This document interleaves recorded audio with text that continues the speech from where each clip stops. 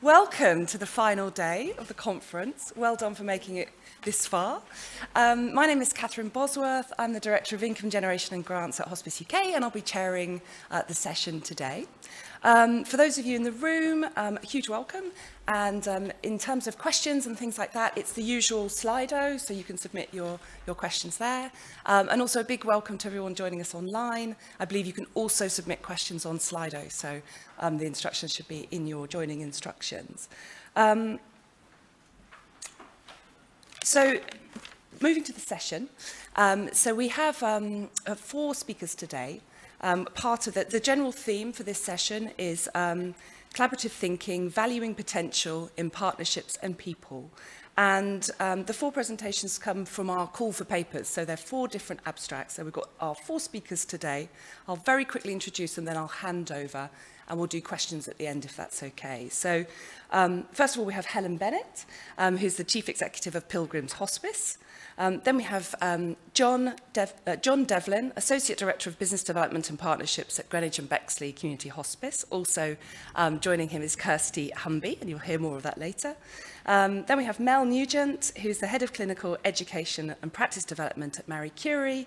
And then finally, we've got Dr. Joe Brady, who's a consultant in palliative medicine at North London Hospice. So, unless there's anything else, I'll hand over to Helen. Thank you, Catherine. I think everybody must have had a really good night out last night. I thought this session would be absolutely packed, but there we go. So thank you very much for all getting up early and coming to this session this morning. So my name's Helen Bennett, and I'm the Chief Executive from Pilgrims Hospices in East Kent. And I'm really delighted to be with you here this morning to talk to you about the Kent and Medway Hospice Collaboration, where we work together to achieve sustainable statutory funding across Kent and Medway. So in today's presentation, what I'm going to cover is how we identified the problem, the impact of COVID on our collaboration, what we practically did to be successful, the challenges we faced and the outcome we reached, what actually made the difference to our collaboration and to our success, where we are now and how we're moving forward. So the Kent and Medway Hospice Collaboration emerged in January 2021, and this really came about because we all worked quite closely through COVID. So we were having conversations about our financial situations, our challenges, our financial deficits. So, and at that point, we probably realised, as it was through COVID, that our voice was going to be stronger together. So we came together, and we also used the Future Vision programme, the 9 Principles of Sustainability that NHS England supported with KPMG and Hospice UK, because in there actually there's a really good description of hospices being sustainable for the future, and some of those principles: increasing our statutory funding, collaborative working, integration, data. They were all relevant to us and how we were going to approach the problem we had. And I know since 2021, lots of hospices have undergone this journey.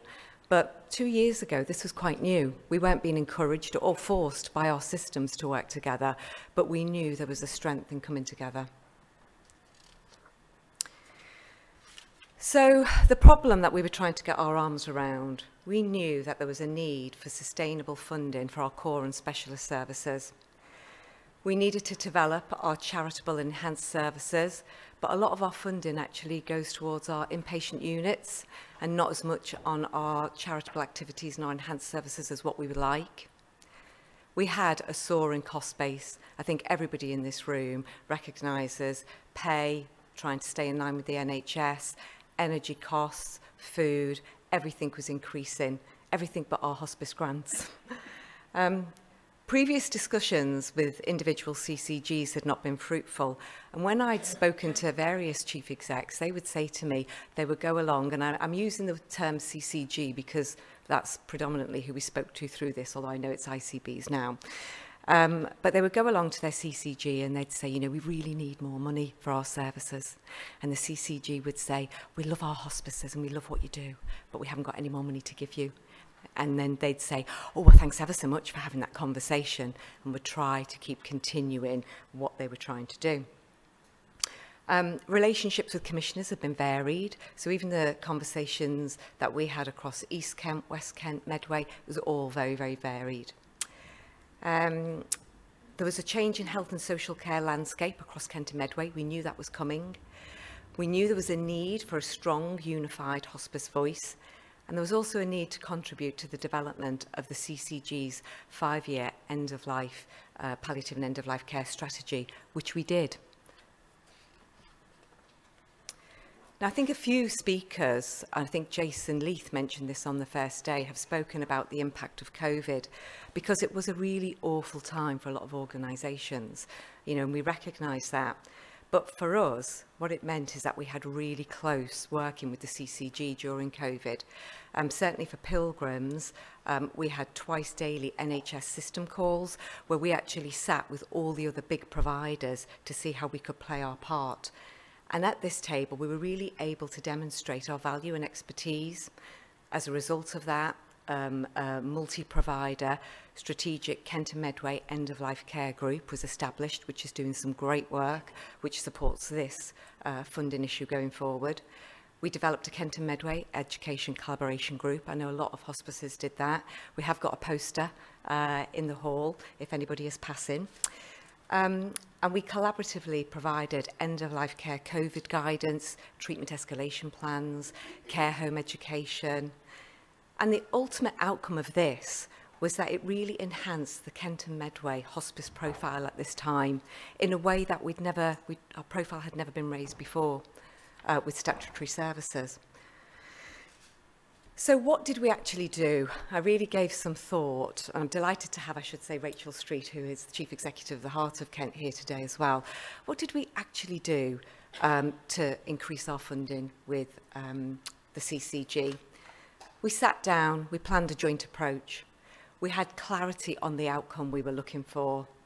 We set ground rules. We had really open and honest conversations, and we built trust. And some of you might be familiar with a model. It's called the 4Gs model. And really, you have to really work out what are you prepared to give in your collaboration? What do you want to get? What might you have to give up? And what might you have to get over? And I sort of reflect on the work that we're doing at the moment. We all can't lead on everything. I might, you know, do the initial drafts of the letters to the ICB. Rachel will really focus on, you know, technical mapping, financial templates. So, you know, you sort of have to think, well, I might not have written it that way, or I might not have done it that way. What are you prepared to give up or get over when you're collaborating together? So we shared tasks, as I've just mentioned, who could do what. And we identified our individual strengths and experience as chief executives because many of us were new or interim, and I really think we gave a different energy to the problem we were trying to solve because maybe we were new. We shared sensitive information regarding funding and activity, and that's really difficult for hospices because, you know, people feel uncomfortable doing that. And we built a united front, but we retained our individuality, which I know is important. We also gave a clear message to the CCG. The average funding we get in Kent and Medway is about 20% of the national average, where nationally it's 33%. And actually the CCG were quite receptive to this message. We presented our activity and funding data to evidence our case. And what I would say here, good data was a real struggle for us. It's the one area I think we really know we've got to have good, consistent data that will influence commissioners. And I think through our strategic clinical networks, we're working with them to say, what data do you need? What does it look like? How can you support us to make sure we've got the systems that we need and we've got a consistency? We used early drafts of the NHS Commission Intentions Framework document. So it's now been published, but when that first draft came out, we had it, we were mapping our services, we were understanding our costs, sorry, I should have put some water up. But because we wanted to give the CCG an idea of actually what our service costs and how the contribution mapped towards that. We held the CCG to account on meeting dates, decisions, timelines, activity, you know, and we really did hold their feet to the fire. And I remember sitting in one meeting and Wendy, our Director of Nursing's in the room as well. And really, you know, not letting them wriggle off what they said they'd do. And Wendy leaned into me and said, you know, I think they're just going to give us some money to go away soon. and it, you know, it might not have been in our original plan and strategy, but I think we learned from that, really. So we were explicit as well about the impact on services and patients, and we were really explicit that services would be withdrawn. And I've spoken to a lot of people about this because some of you will have heard the term moral distress, especially for people working in hospices. We want to do everything we can for our patients, our families that we care for. We keep going. It puts staff under a lot of stress because the last thing we want to do is not deliver, but actually you cannot continue to run services that you cannot afford. So you have to be really explicit about that, and we were. And it was a really big lever with the CCG. And we were very clear that our operational deficits, which we'd shared, were unsustainable, and reserves for some of our hospices were limited. So what were the challenges? There were plenty. We had to build trust as chief executives and boards. There were differences in working styles. There's still differences in working styles now. Concern about becoming too reliant on NHS funding, possible loss of hospice independence. And I'm sure others are experiencing this in the room now, but our senior leaders in the NHS kept being shuffled. So you would build up relationships, you'd get a really good understanding, and then the next thing you'd say, oh no, they're off now, they've got a job in IT. And you're like, great, we've got to start all over again. So we kept having to repeat our case. And I think I mentioned the challenge around data, you know, really robust activity and quality data as evidence, you know, and we're looking at various different types of data that we can use consistently, such as OAK, as we go forward. And the other big challenge, which could have easily derailed us from this at that time, was COVID, because we all operationally had day-to-day services that we had to manage. So what was the outcome?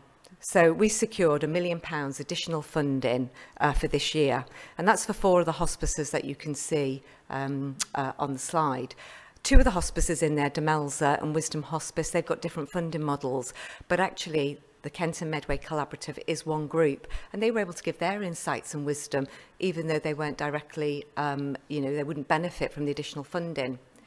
And we also secured a commitment to review longer-term funding in line with the Commission Intentions Framework and the strategy of the CCG. And that was really important because I would say this year and next year, we're really going to have to, it's really tactical funding, I think, before we get to sort of proper contracts, proper sustainable funding. But we really want that commitment for them to do that. So we were very explicit. So what made the difference, I would say? Be strategic. Have a plan. Have a really clear plan when you start. Speak with one voice and use each other's strengths. Being well-respected, credible expert providers, we've all got really strong reputations and a strong brand, and we demonstrated that through COVID. Being brave enough to talk about withdrawing services, hugely uncomfortable, but I think it was a real driver. And really being assertive and tenacious, not getting distracted by so many other things that could knock you off course. So where are we now? I did actually think what I should have put on this slide is a picture of Jerry Maguire, you know, show me the money. I really feel maybe I missed a trick there, but we're negotiating again. But we've got all that experience to draw on. Our relationships are built and secure as a chief exec team. So what I would say, we're establishing our relationships with the ICB really quickly. We've got a new chief executive there. In fact, apart from the finance director, which I think is quite helpful, everybody else is new. So we are escalating our case to the ICB. We put all the background and a lot of information in, I think just last week or the week before, really demonstrating our value and expertise. We've got some new service developments, so I know a lot of people will be working on similar things, but we're working very closely with primary care and the ICB right across Kent and Medway on the early identification of those at the end of life, making sure they've got the plans they need, single point of access. Because what's really clear at the moment, and the message I'm getting, and some of you might be getting it too, is that there is no new money. I think there will be pots of money, but they're saying there will be no new money.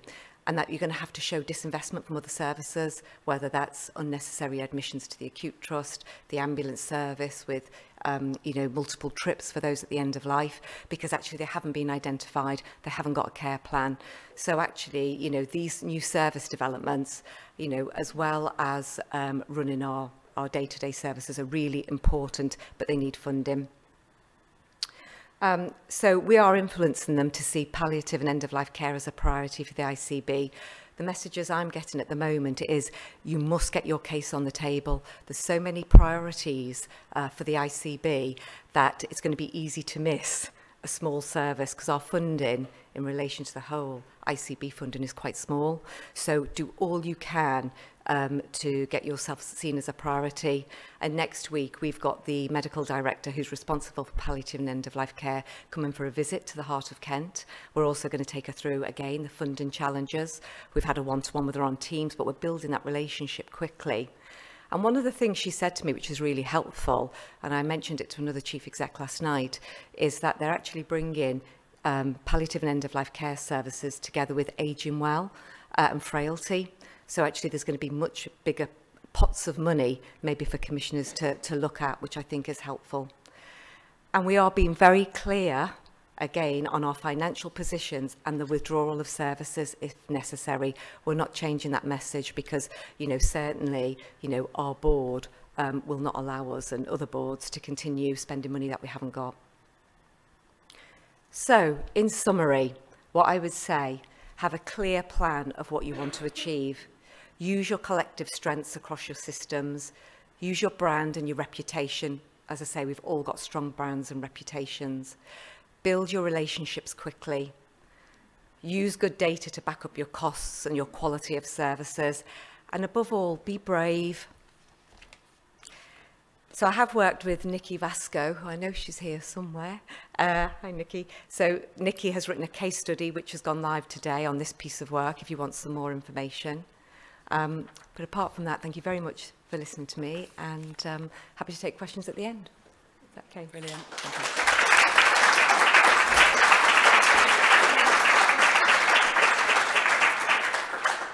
Thank you, Helen. John and Kirsty, over to you.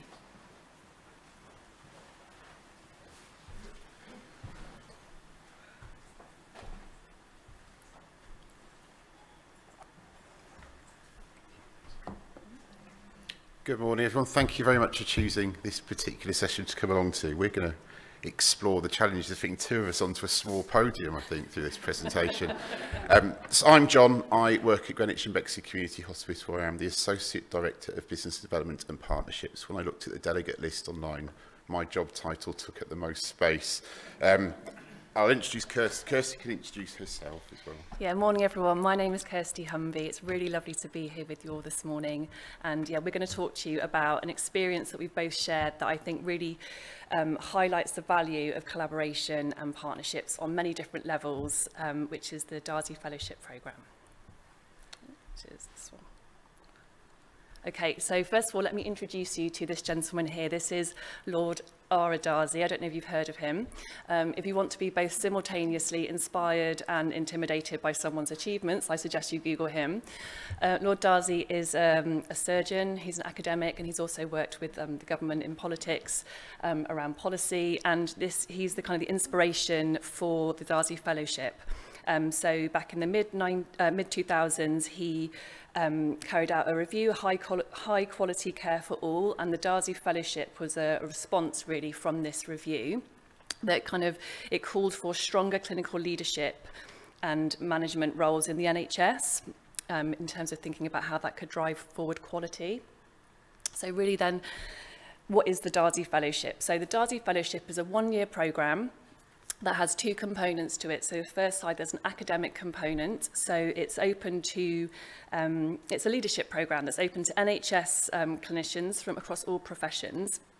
And the academic side of it, for me, was hosted by London South Bank University. And you get to sit in a classroom with lots of other professionals and learn about things like the core concepts of quality, innovating systems, leading through change, and really having a chance to kind of step back and think about kind of current literature, methodologies, new models of care, lots of different things, really unpacking the work that as clinicians you're kind of doing on a day-to-day basis. And then the other side of the programme is, the really exciting part actually is about then you kind of go into a workplace setting. So for me, that was working with the hospice, and you get to really put all this stuff that you're learning in the classroom into practice. So, and you do that via a kind of a complex change initiative, which John will tell you more about. So yeah, thinking about how, you can learn and understand and kind of work through some of these things that you're learning about kind of through the real work, because we often know that the kind of the classroom stuff is kind of be often, the theory can be quite different to the reality of actual what it's like in the workplace. Oh, sorry, I've gone the wrong way.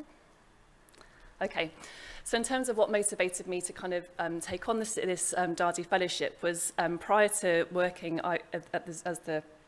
on the Darzi, I was managing a very busy kind of community mental health team for people with psychosis in South London, and I loved that job. It was a really rewarding job, but there wasn't really any opportunity or often time really for me to think about my own personal development outside of just kind of struggling to get my mandatory training done every year in time for my appraisal. And so I kind of made that conscious decision that I wanted to look for opportunities to really explore how I could become a stronger leader, clinical leader and system leader, which is what kind of led me to looking into the Darzi Fellowship.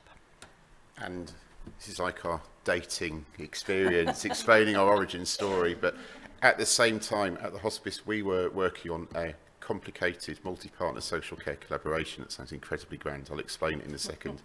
And felt that we needed some sort of extra support to help us with some wicked problems, of which there were many. So the background to why we collaborated with the HIN is that we've always worked closely with the Health Innovation Networks. They are the academic health science network in South London. So we agreed to jointly host a Darzi Fellow. We advertised our placement, so the Darzi Fellow, who was Kirsty, spent 2 days a week working with us at the hospice and our One Bexley project, 2 days working with the HIN, and there was a day a week for academic study. We interviewed jointly and appointed Kirsty, and her placement ran from September 21 to August 22. So I will, a quick shift of focus, because One Bexley, just to give you the context about Kirsty's work. So Greenwich and Bexley Community Hospice, so in South East London. I've been really London-centric, aren't I? I assume you all know where Bexley is. It's right on the border of South East London, pushing up against the Dartford crossing and the Kent border.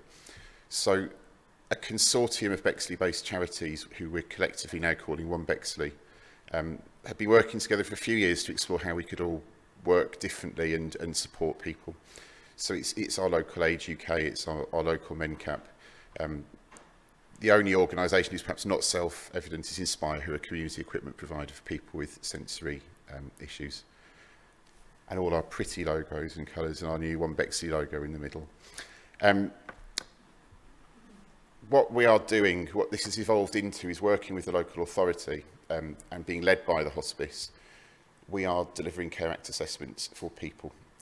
So I'm not going to spend too much time on this slide. I'm sure you're familiar with the Care Act and eligibility criteria, but these are the kinds of people we're working with.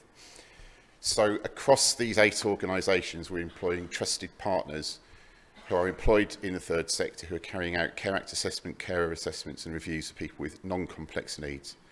We could spend an hour talking about what non-complex means, but non-complex. These trusted partners are identifying eligibility for Care Act support, but actually if people are referred who don't meet those criteria, they're able to provide information and guidance within their own organisations, but also learning about the organisations locally who aren't part of our collaborative.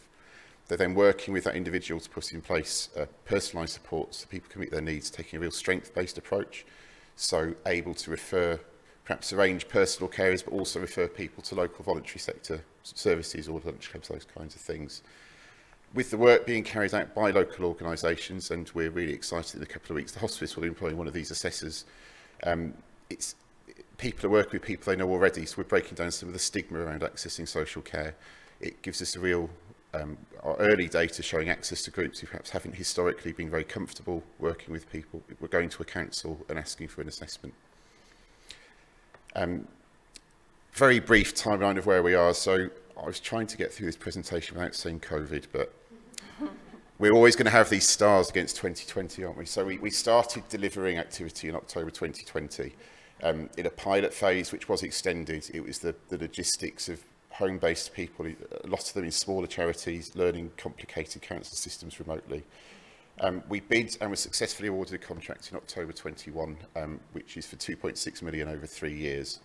We're sort of in the second phase of this contract. We've just started with an aim of supporting around 2,900 people each year. That's the background. The more interesting stuff is Kirsty's experience, I think, with us. Okay, so just to kind of very briefly give a bit of background to myself, I'm an occupational therapist by profession, and my background was working in mental health. So I've worked for about 12 years in mental health services in the community in South London. So when I stepped into the One Bexley work as part of my Darzi fellowship, like John said, they kind of had come to the end of this one-year pilot and had just been awarded this 3-year contract from the council.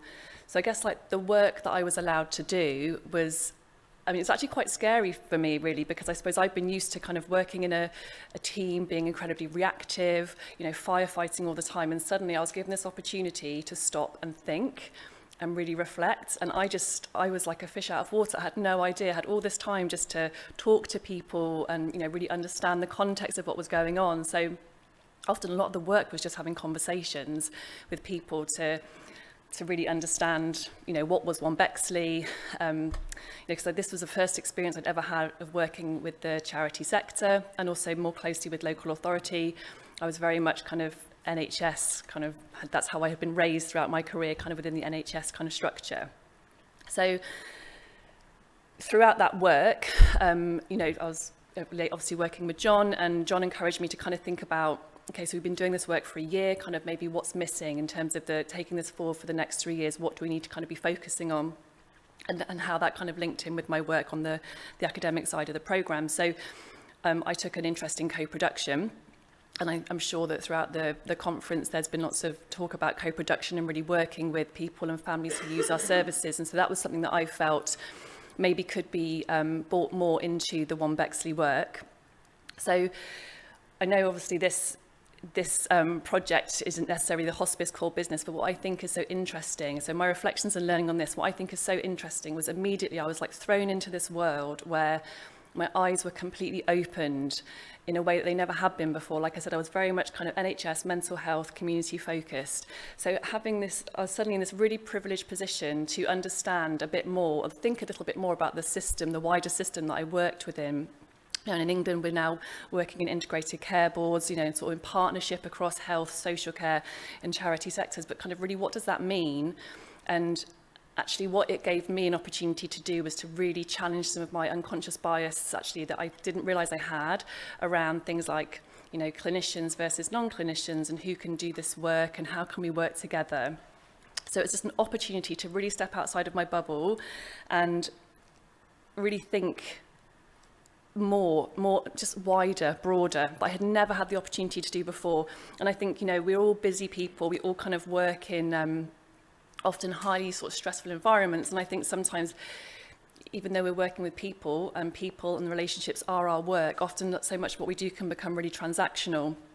So one of my biggest reflections over this year is really the power of relationships and the power and the importance of building relationships and networks. I know, Helen, you were kind of alluding to this, and I know it sounds really simple, but I think I was given this opportunity to really intentionally think about that and think about who am I building relationships with and why, you know, what networks am I in, you know, and why. And I think there's something there about not just sort of sitting in an echo chamber, not just sitting in this kind of world where often when we're stressed and we're busy, it's kind of like you can create like an us and them kind of like, oh, it's not my team that's the issue, it's them. And, you know, but actually really trying to understand the wider context that you work in and really understand the challenges around that. But also I think about a big thing for me was understanding the diversity of people that I was speaking to, like whose voices am I hearing, whose voices am I really not hearing, and why. So something about intentional relationships, intentional networks, but also thinking about how then it's my responsibility to create links for other people. So what I've definitely understood more is innovation can really happen when there's all these different types of conversations going on. And like the work that the hospice are doing, there's so many partnerships being created there with local authority, with other charities, within the Health Innovation Network, with academic institutions. So it's kind of all these different levels of partnerships, and then thinking about the co-production. So we did lots and lots of work about co-production and how that might then potentially influence the work that the hospice is doing in terms of how their kind of co-production works. So I suppose it's really made me think about, how do I disrupt the system a little bit more? How do I ask questions? Well, why are we doing this? And what's the value? What's the actual value to the people who are using our services? And what do they think about it? What's their voice? So I don't think I'm trying to think about the reflections that can kind of be universal to kind of, the audience here today.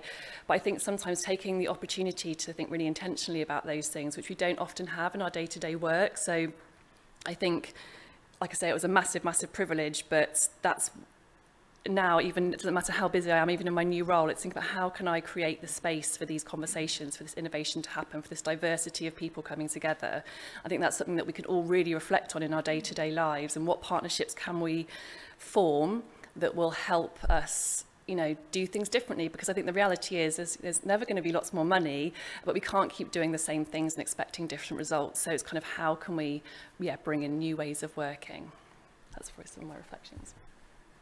So just to sort of, I think I wanted just to finish off, this is a stretch for a hospice to be working in adult social care, supporting people who aren't at the end of life. So I thought it was just worth sharing why we've gone down this path.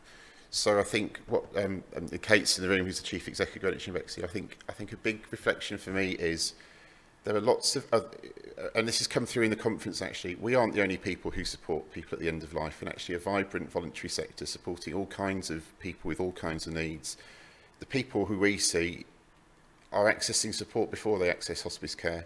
Their carers are accessing support afterwards. So actually the role that we've taken, hopefully being able to strengthen our local sector, some of the charities we're working with, we always feel as hospices that we're small compared to the NHS, but in Bexley we are massive compared to a small organisation with a turnover of a couple of 100,000 who doesn't have an HR department or a finance manager.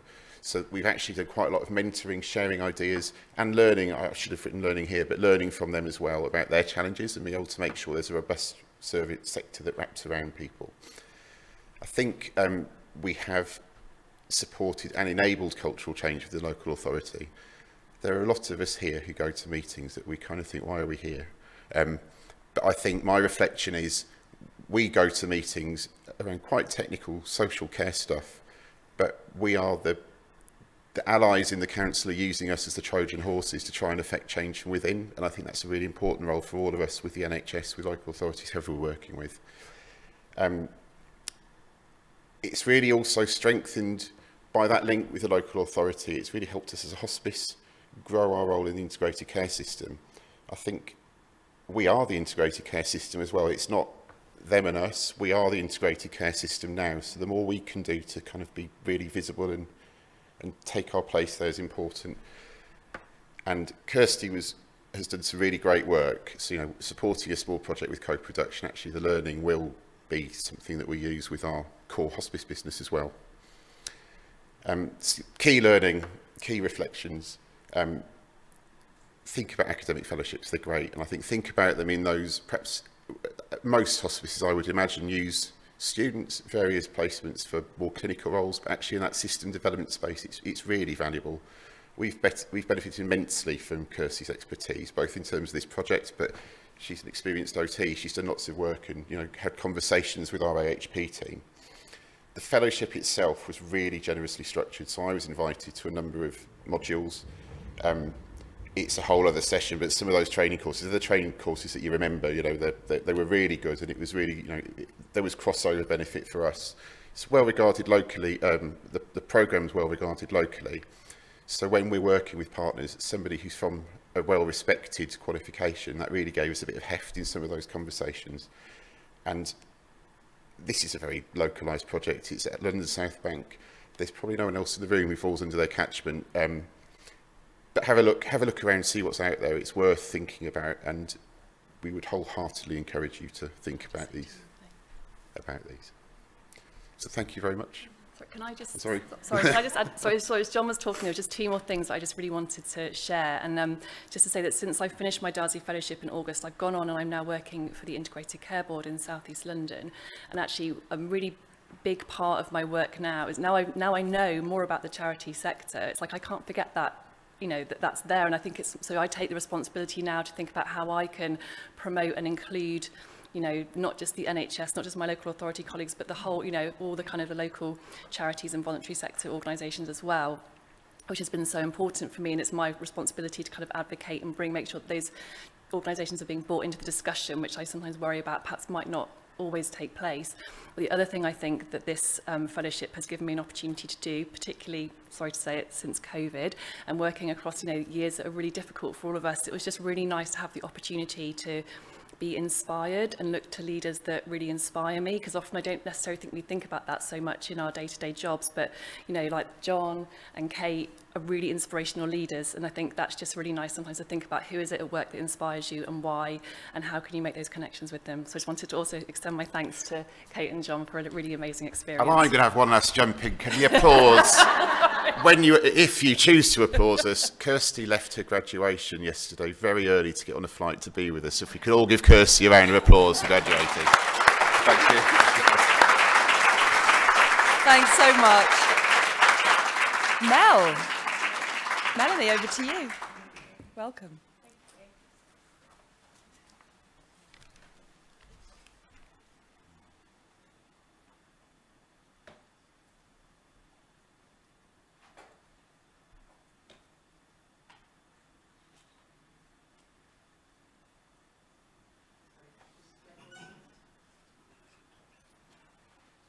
Bear with us a sec. Thank you. So hi, I'm Mel. I'm the Head of Clinical Education and Practice Development at Marie Curie. I'm going to be looking at a lot of my notes because I'm condensing 3 years of work into 12 minutes.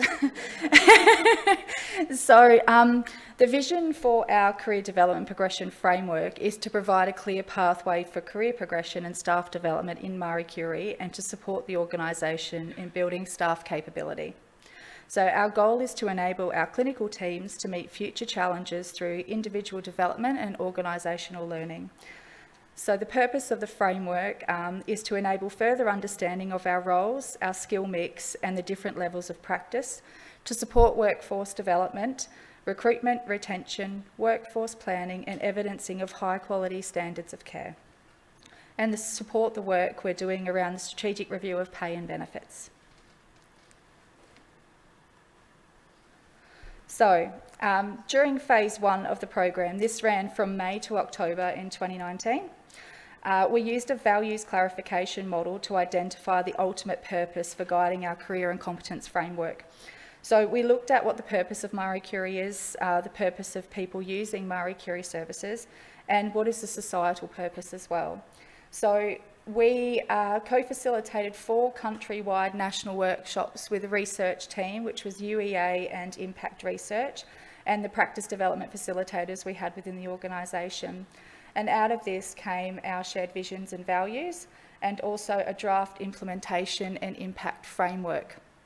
Alongside this, our research support team also undertook a literature review, and we've also aligned our emergent capabilities with the Skills for Health career framework of the NHS, and this is to enable mobility and mutual recognition moving to and from the NHS and Marie Curie. 2 domains of practice were identified. One was around direct palliative care, and the second one was around leadership, quality, innovation, practice development, and culture. So an outcome approach to capabilities which focus on actions in the workplace, which are underpinned by understanding, know-how, and shared values. We tested this then at a quality improvement conference that we held in Edinburgh, and this was with practitioners of all levels. And then this was refined and reported during phase 1 of our project. During phase 2, I was going to mention COVID. I think everyone knows about COVID, so I'm not going to really go into that, but we can see that this put quite a hold on the work we were doing. We didn't pick this back up then until November 2020. So because of the C word, we used a lot of interactive elements to this phase of our work. So we developed staff webinars to showcase the project of where we were and what we were hoping to progress with. And through this, frequently asked questions were developed. We also had short life working groups for levels of practice from 2 through to 8. And there was a representative of practitioners as well as line managers on that as well, and that was to make sure that the language that we were using was appropriate to the levels of practice and also aligning the core clinical skills along with the capabilities. We also created a self-assessment tool with practitioners, and that was to accompany the framework and was to be used with My Plan and Review, which is Marie Curie's appraisal process. During the pilot, we had 2 participants. So we had Hampstead Hospice, and it was their band 3s and 4s that participated. And then we had the Northwest, which is a community service team as well. So using realist evaluation, the steering group wanted to understand the strategies and questions that may enable and facilitate capacity for implementation.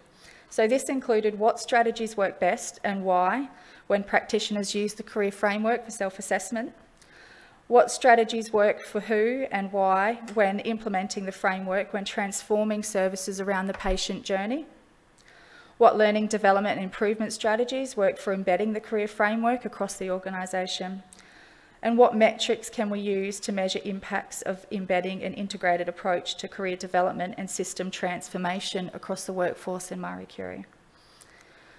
We also were looking at aligning the career framework to learning and teaching strategies and wider strategic change to support the workforce.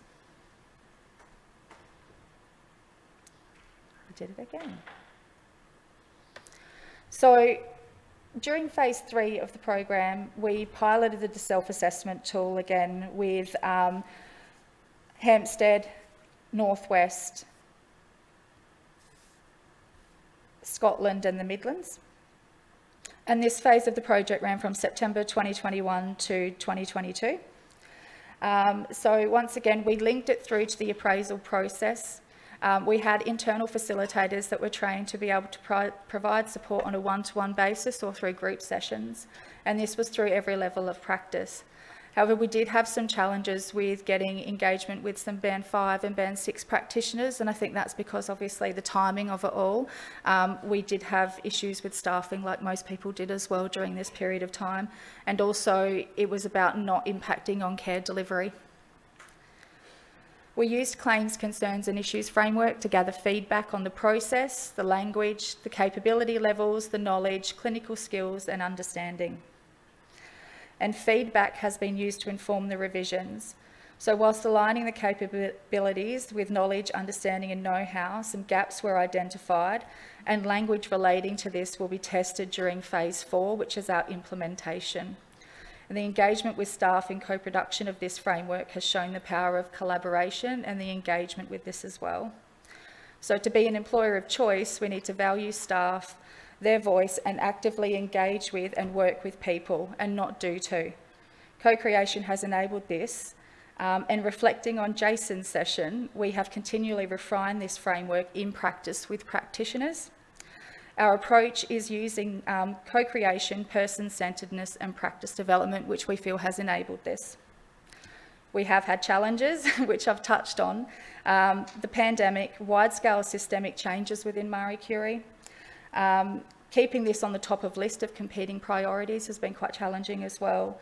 And staffing, so turnover, recruitment, long-term sickness absence, and also at times shielding when the pandemic as well, because we had a number of staff that were shielding at the time. So this is some of the feedback we've had from our practitioners in phase 3. So a lot of it has been positive. And then we're moving into phase 4, which is our implementation. So we do have 2 early adopter sites, which will be undertaking this between November this year and the end of January 2023. And these sites are Scotland and Midlands, so they've been involved in this since phase 2. We've also recruited 2 clinical facilitators to support the implementation, embedding and evaluation of the project. In collaboration with our brilliant online L&D manager, Helen, we have developed a self-assessment tool and personal development plan that will sit online on our L&D platform, and we have aligned self-assessment to the Stoneacre and Bell's taxonomy of skills acquisition. So this has been embedded in our clinical education, training and assessment framework, so there is a consistent self-assessment grading tool in relation to clinical education and training across the organisation. So using the online tools will allow managers, place-based leadership teams and national clinical education teams to be able to pull off data around any development needs. So I've heard a lot over the last couple of days about survey fatigue and why we're doing surveys, what's the point of them, what are we hoping to get out of them. We are hoping that engaging in this way will reduce the unnecessary amount of surveys that we do as far as training needs assessments as well. That's not to say there's not a place for them, but I think if we can automate some of the processes as well, and if we are actually engaging in the process of annual reviews, which is also about touching base with staff throughout the year, I don't think necessarily the survey once a year to work out what your training plan is going to be for the year is necessary. So we've also developed education pathways. So far we've done level 2 and level 5 practitioners, which are the majority of our clinical nursing workforce. And this pathway starts from recruitment, which we're using values-based, through to 12 to 18 months in post, where people may be reflecting on whether to stay within their current role and continue on their personal development, or to explore what progression opportunities are available. We have aligned education available to knowledge, understanding and know-how in the career framework, and part of the implementation will be understanding where there may be gaps in provision of education. So staff in the early adopter sites were sent a survey with 4 distinct sections. The career pathway, so to help us understand the extent to which Marie Curie had enabled development and career progression. The clarity of role, to help the implementation understand, the team to understand how much people understood of their role, their responsibility, and also their influence around the larger team, because I don't think people understand that they do have influence over the larger team as well, and that was picked up through the survey. L&D, so the extent to which learning and development, the environment we've created, and whether that is enough to help people to learn and to grow. And staff support and retention. So the extent to which we've successfully supported and engaged staff with people to feel valued at Marie Curie. So these results were shared with staff in the early adopter sites, and over 70% of staff surveyed in Midlands said they planned on working for Marie Curie in 5 years' time, and 63% of staff in Scotland said the same. So this will also provide a benchmark for us to use during our implementation. A line manager survey was sent out as well. I know I just said about not sending surveys to people too, it's a bit of an oxymoron. And some of the results of that came back. So we've created a community of practice, and the feedback from that survey has informed that curriculum. So the first session was held on the 14th of November, and that's through Microsoft Teams, and we'll have another few sessions before the end of the implementation. So we'll start evaluation of our early adopter sites in January. And we're also looking, to work with our AHP colleagues and social work colleagues early next year, because this is very nursing and healthcare assistant focused. So that work will start next year, and then we'll also follow on with some support work for our clinical support staff and also our volunteers as well. So this is a little snapshot of the detail we go into with our career development framework. At the start, I mentioned about strategic review of pay and benefits, and we're currently in the process of aligning all of our community staff onto Agenda for Change pay scales. Previously, they'd been on Marie Curie banding. We've aligned all of our job descriptions to the career framework so that staff with the same role will now be on the same job description, because being such a large organisation, There's lots of varieties of job descriptions out there.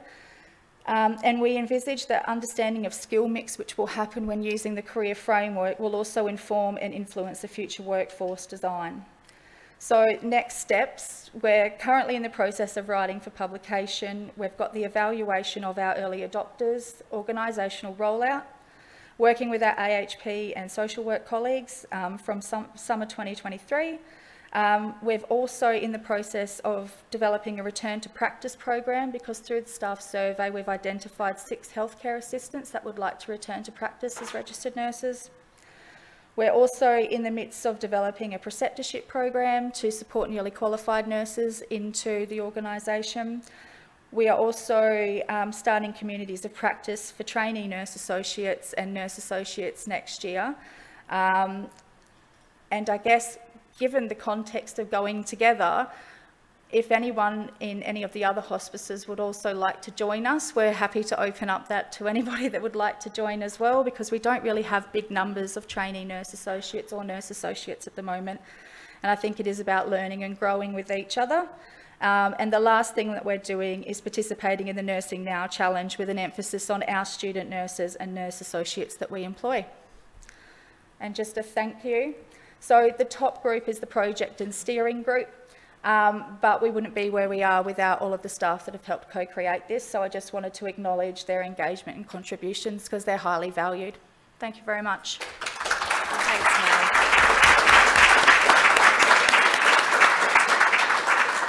Thanks, Mel. Over to you, Jo. Thank you. So I'm very aware that they say you can only stay focused for 45 minutes, and we're probably hitting that point. So I'm going to be really evil and ask everyone to just stand up just for a minute. Sorry, I am that person. And just, you know, shake out, what have you. Okay. Just because I really want you to listen. Because like everyone who's already spoken, I'm really passionate about our project and all the 4 things we've done so far. You can sit down now. Thank you. I won't make you stand for the whole 15 minutes. So I'm Jo Brady, I'm a consultant in palliative medicine, and I work at Bennett Hospital in North London, and I work for the North London Hospice in the community. And I'm passionate about lots of things. I'm really passionate about frailty, because when I first moved into my consultant post, I thought, what will be my thing? What will be my area of interest? And then I got a job at Bennett, and everybody is frail and elderly. So it became my thing, whether I liked it or not. And then I'm really lucky that I work alongside some amazing geriatricians who are really passionate about end-of-life care. And so along with them, together we became really passionate about frailty and education. And then I think because I work in a split role, I work in the hospital, I work in the community, I see the world from both sides. So I'm actually really passionate about trying to get everyone to talk to each other and collaborate at a clinical level, at an organisational level, an educational level. And finally, I'm passionate about games, Jenga in particular. I challenge any of you to a game of Jenga. I get better as I get more lubricated. So that's the backdrop for why I ended up, or how I ended up playing Jenga with my paramedic colleagues, and how I hope it will improve end-of-life decision-making. Oh. There we go. So this presentation is focusing on collaboration. That was the key word for this section. And it was a collaboration between various providers across various care settings, and we worked together to deliver an interactive education programme for London Ambulance Service. And the focus was on something called the Clinical Frailty Scale, which I realise I've admitted to put in here. I just sort of assumed everybody would know, but for those who don't, it's a 9-point scale from 1 to 9, and it's a validated tool for the use in people who are over the age of 65.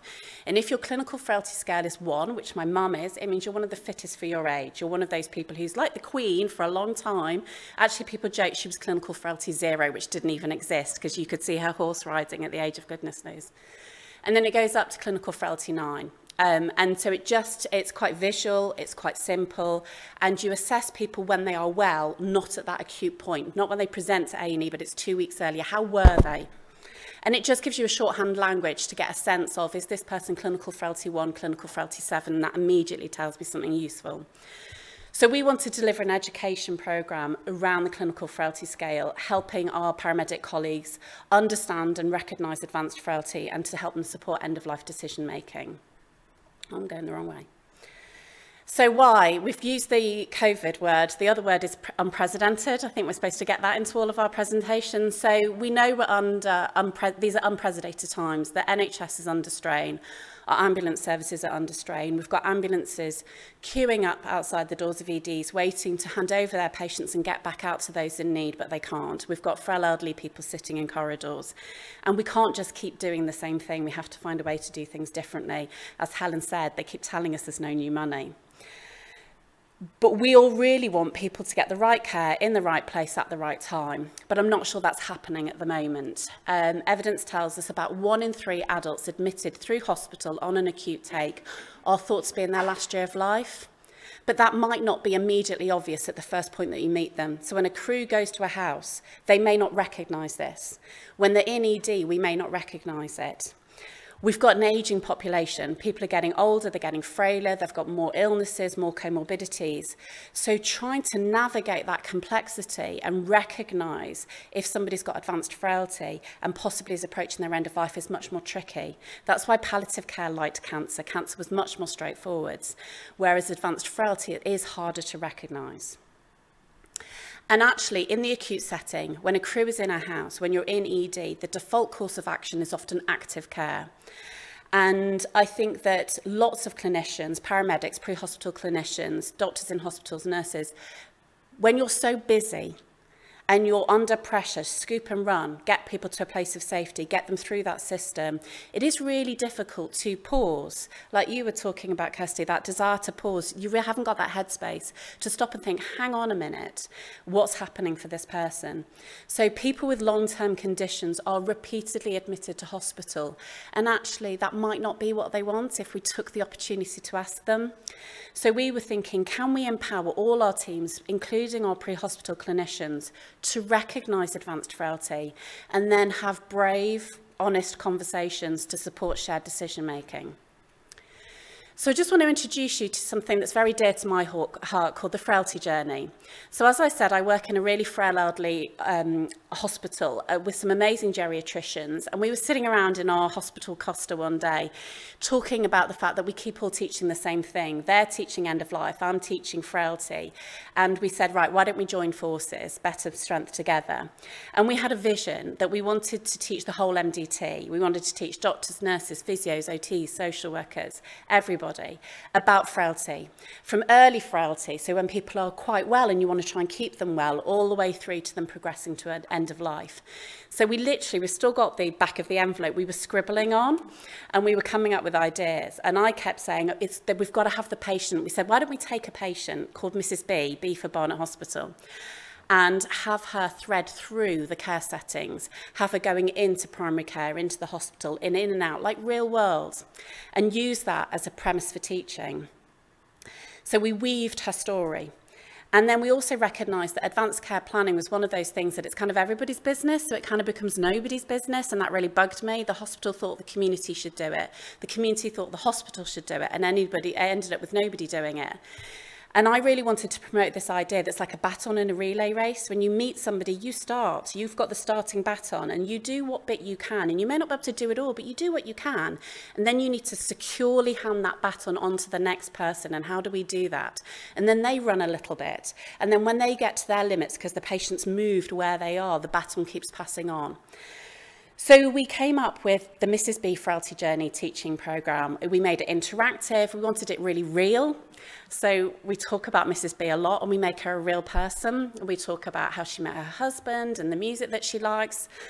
For some reason, we made her a West Ham fan, which still pains me as a Liverpool fan. And we wanted it to feel quite visceral. We used a garden Jenga, the big Jenga games, and all the way through the study day, we take bits of the tower out, and we make all the presenters, as they're talking, take bits of the tower out until it gets really wobbly. And then I get the fun bit at the end, because I do end of life, that I take the final piece out and give her a bit of a kick, and Mrs. B topples over. And the audience gasps. They audibly gasp, because they've become actually really quite invested in Mrs. B and what happens to her. So that's Mrs. B's Frailty Journey. So we did lots. Our journey's been on its own journey. We used to do it pre-pandemic, face-to-face, a whole day teaching session, did it lots of times. And then the Acute Frailty Network picked it up and they said this could be replicated. So they videoed it and they put it online as a Moodle, which apparently means other people can do it. Then the Trust got interested and asked us to do a public-facing one, which we did, but we tweaked it and made it a little bit more public-facing. Then that C thing happened, which meant that we were quite busy and we couldn't really do any education for a little while. But then we came up for air and we were like, we don't want education to stop, and everything went online. So we moved Mrs. B online, only we'd already killed Mrs. B. So now we put our eyes on Mr. B. And so we gave poor Mr. B, he was recently bereaved, we gave him COVID. We're so horrible. Anyway. There were 2 versions, and in one he recovered but at a lower baseline, and in the other version, sadly, Mr. B died. And because we were doing it online, we realised we could reach more people. So instead of it being a local, however many people you could fit in a lecture room, we managed to go regional. We were teaching Pan-London IMT trainees, Pan-London SDR trainees, and then we set our sights on national. We got shortlisted for an RCP Education Award, which we were very proud of, and we're always thinking, what next? How else can we tweak things? So we were plotting our next steps when we were approached by a geriatrician in South London who was working with Health Education England and London Ambulance, and they wanted to embed the use of the clinical frailty scale with London Ambulance. They wanted their crews assessing people while they're in the house. It's the best place to assess it, and identify their clinical frailty and then hand that over to the hospital teams. So rather than, all these things have a really short deadline, don't they? So rather than start their own education, they came to us and said, look, could you do the education element? And we went, yeah, hell yeah. And it was amazing, the collaboration, and actually how you look at the world through your own lens. And we got in a room with London Ambulance, which was incredible. And they helped us understand their worldview. And we created a new Mrs. B, but tailored specifically for our paramedic audience. And so we have crisis points, events that happen in her story. And we made these crisis points the point where LAS were called to the house. And the idea was to help LAS understand the clinical frailty scale and then use it to inform their communication and how they communicate frailty to families, and to inform their decision making and for them to become more confident with that. That was the aim.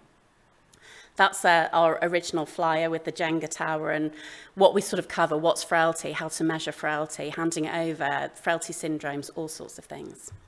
So for the paramedic, Mrs. B's story, she starts off quite well, clinical frailty 5, not too bad. She has a trip, isn't particularly injured, can get back up, family get a bit nervous, call 111, who overreact and send an ambulance. But the crew are like, this is fine, you're okay, don't worry, we're just going to let your GP know so the GP can follow up. GP grabs the baton, starts thinking, she's had a fall. Then event number 2, she falls again. This time she can't get back up. Husband has to call 999. It takes a while for them to get there. She has a long line. She's now dehydrated. They have to convey. And we use the clinical frailty to help them inform that decision to convey or not to convey. She gets admitted, fluids, physio, geriatric clinic follow-up. She's now less well. She's more dependent. She's more frail, clinical frailty 6. Then she has another event. Poor Mrs. B, we're so mean to Mrs. B. So she becomes confused, has another fall, hits her head. But this time she's on a DOAC, a blood thinning drug. So the crew turn up and they feel they have to convey. Blood thinner, hit head, in you go. She has a long admission. She gets delirious, she's got pneumonia, she gets deconditioned, pressure sores. So again, that baton is passed on and somebody grabs it and says, right, things have changed, let's have more of a conversation. And so she goes home with a QDS package of care and an EPACS urgent care plan, saying she'd kind of like to avoid hospital unless she really had to, now clinical frailty 7-8. She goes home, we pass the baton on to the GP, GP goes to see her, things are continuing to change, deteriorating, mainly in bed, lots of infections, reduced oral intake, you see where this is going. Clinical frailty 8, they refer to community palliative care. And then her final event, she's chesty, she's not getting better, family panic, call an ambulance. Paramedics en route are able to read her advanced care planning on the electronic record. They can see that the hospice are involved. They've got a picture before they walk in that house. They figure out she's clinical frailty 8. They figure out about some of these conversations, and so they use that as their framework. And together with Mr. B and with the family, they decide not to convey. She's symptomatic, she's chesty, they call the hospice. We give some advice about what meds to give, and we send out a hospice at home support team. And Mrs. B dies peacefully at home. This is when I would knock over the tower of Jenga, but I couldn't carry it with me. So that's Mrs. B. So we've now delivered it 3 times, which actually we'd like to have done it more, but it has been really challenging. The world is busy, and At one point, we weren't sure because the London Ambulance have levels of alert as to how busy they are, and they've been on red alert, I think, for quite a while. But actually, they said, let's just do it anyway, because one thing I would say to you is the paramedic audience are like sponges. They love learning, and they will come. She said, even if they're not on duty, they will come. We've had crews sitting in their ambulances joining webinars saying, we might get called away, but we're here for now.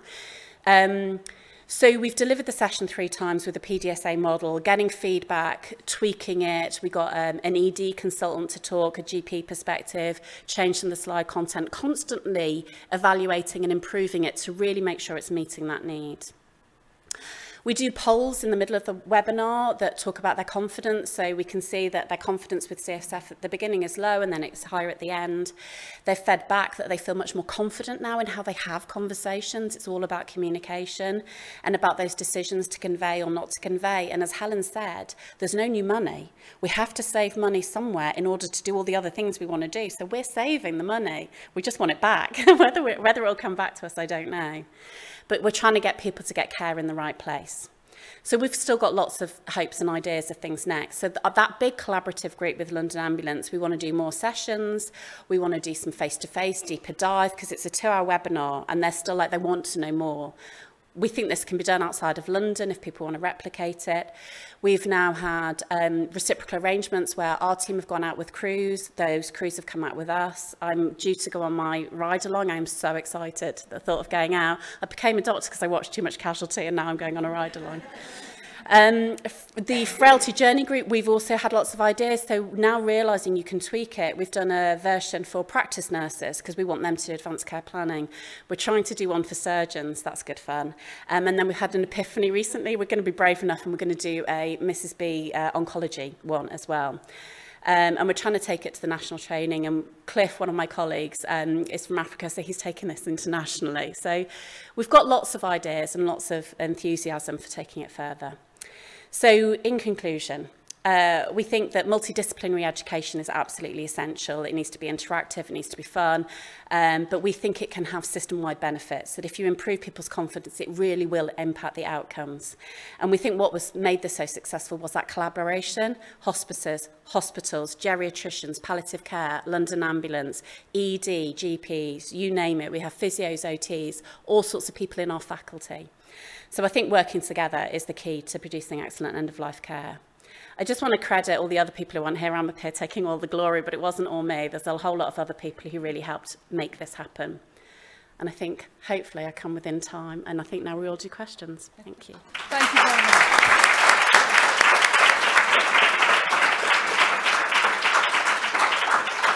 Thank you, Jo. Absolutely brilliant. Huge thank you to all of our 5 speakers. All fascinating stories, completely different, but great examples of collaboration and partnerships and what you can get from that. We've got about 6 minutes, so if anyone's got any questions, we'd love to hear them. So if I could ask the speakers perhaps to come here, I'll go over to the lectern, and then if I could ask all of you to submit your questions on Slido, then that would be great.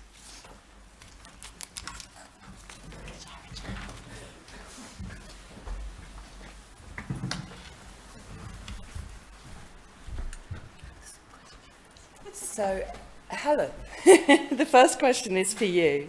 You mentioned data and the importance of data in your presentation. How successful were you in achieving consistent data across the different hospices and then maintaining that? I think we were successful, but we just had to keep it quite simple. So, you know, how many beds, how many days, how many community contacts. Just looking at Rachel, see what, but you know, what was the consistent data that we knew we all had, and that actually, if it was challenged, I think it's really important, if you're challenged on it, you are able to evidence it.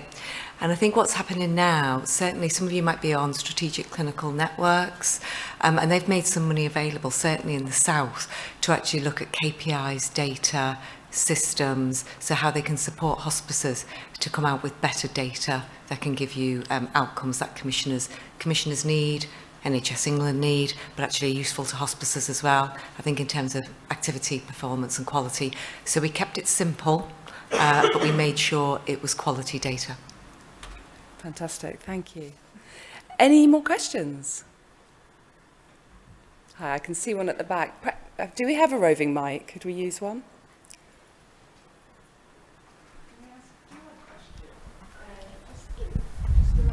Just hang on a sec, we'll bring you a mic. Just so.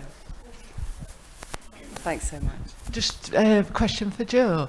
Just on the frailty score, we're in problems because I know you mentioned about over 65, and there's a lot of patients that we're caring for that are under 65.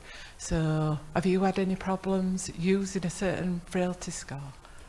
I think the Rockwood Clinical Frailty Scale is only validated in the over 65 population, and you're right, there is a huge number of people who are frail and under the age of 65. I think they're working to develop a validated tool under that age, but it's not.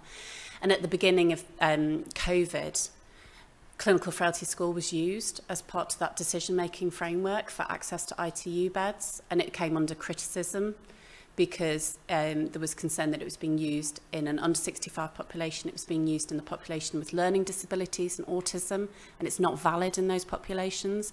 And I was really fearful, having spent so much time investing in the clinical frailty scale, that it would go the same way as the Liverpool Care Pathway, that it would get tainted, and that it would be seen as being, you know, this sort of... So I think we do have to use it in the validated population only. But I think the principles still apply and are still quite useful. It's still a very much performance status-based scale. So I think we have got other scales like Karnofsky and the Oakes measures that are useful. But no, at the moment, Rockwood is 65 only, and not for learning disabilities and not for autism and the particular groups. But for the groups it's validated for, it's incredibly predictive of outcomes. Thank you. Thanks. Joe, another one for you. So Laura's asking, it might be early days, but have you got any evidence that the paramedics have demonstrated a change in practice, re-convey to hospital for end of life, informal feedback, audits, anything like that? Yeah, I was trying to get the data for that and hoping to have it for the presentation, but we haven't managed to get it yet. I mean, yes, so there is some evidence that the use of clinical frailty has increased. It's really difficult to say, is this one thing the cause for the reduced number of conveyances? Because I think that everybody everywhere is doing projects aiming to reduce conveyances. So I don't think we can claim all of that success. But certainly the use of clinical frailty has increased across the London ambulance, which the fact that they're using it is the first step, and then seeing how it will impact the outcomes will be the next step, but it's hard to tease it apart. Brilliant. And we're sticking with you, Joe. Frailty is obviously a really hot topic. So Rebecca, thinking about developing a frailty service, do you think hospice staff need specific training as confidence levels can be low? If so, is there specific training that you would recommend? And do you think input from geriatricians is essential? Yes, yes, yes, yes, yes. I think it's a different condition, and you need to understand how to communicate it. So patients and families don't recognise it. It's a little bit like, we know you can have a heart failure diagnosis where the prognostic is poorer than some cancers. But if you say cancer to somebody, they'll often say, what's my prognosis? How long have I got? Heart failure doesn't have the same. Frailty is the same. When I grew up, it was not a medical term. At med school, for me, it was not a medical term. So I've just got this image in my head of somebody who's frail. It's only recently that we have medicalised the phrase, and it's got medical implications. And I don't think the healthcare profession know that. And Joe Public certainly doesn't. So I think one of the features of our frailty journey is trying to explain how to communicate frailty. And it's that diminishing resilience that, like I say, people don't have the bounce back ability. So something that seems small has a huger impact. And it's that cumulative effect. And that's what we need to learn how to communicate. And I think that when you're trying to do advanced care planning, people think they can live forever, and trying to communicate with families as to why that's not. So I think doing frailty education for our workforce is absolutely essential. Obviously, where I am, we make everybody go on the frailty journey. You'd be welcome to come. It's a free study day if you want to come down to Bennett Hospital. Next one's 1st of Feb. Everybody's very welcome. But I think talk to your geriatricians. It depends where you work.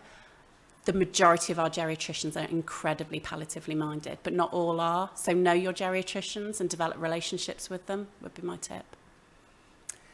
Thank you. That's all we've got time for, I'm afraid. It's been such a fantastic session with 4 absolutely brilliant presentations. So if you could just join me in thanking our presenters, first of all.